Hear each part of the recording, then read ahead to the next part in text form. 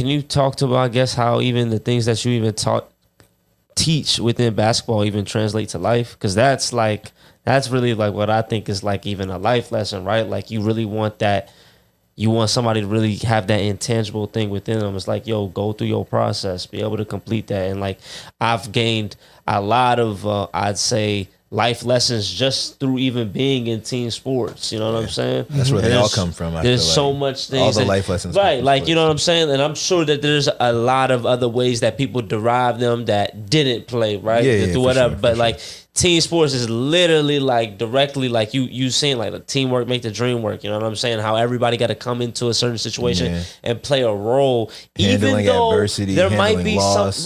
there might be something that you want to contribute, but guess what? We don't even need you to contribute that. We need you for this. Like that's all you need to do. And sometimes it's like you might have multiple scores on the team, and it's like, yo, bro, like, you know, a perfect example I'm just seeing like in the NBA, like just seeing with like Mikal Bridges, I just seen him going to the Nets, and now just see him drop buckets. Now he's dropping 30, looking 40. crazy, and they're like, yo, the Phoenix, they didn't need him to do that. Yeah, and he was literally, he knew how to fit within the system as soon as you gave him free reign. He was like defensive player of the year nominee. I mean, he might have won it last year. Player. Nah, so he was like second, but like still, but still, yeah, exactly in that tier. So it's like, can you speak to, I guess, you know what I'm saying? Those life lessons? So the life lesson, the immediate one that I normally stick to on the storyboard is, I don't care where you go in this world, you're going to work with a team.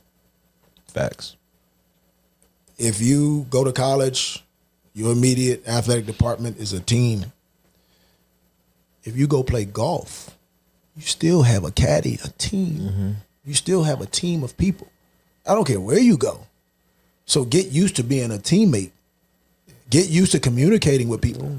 You know what I mean? Get used to being uncomfortable. Someone's going to take you in a situation you may be uncomfortable. Get used to it. May not be the last time that you go through that. Even on single sports like boxing, you go back to your corner. You're going back to team. Everything is team based. You know what I mean? And so whenever they put themselves over team, like I always have to let them know, okay, you may feel like you have a better skill set, but we got here as a team.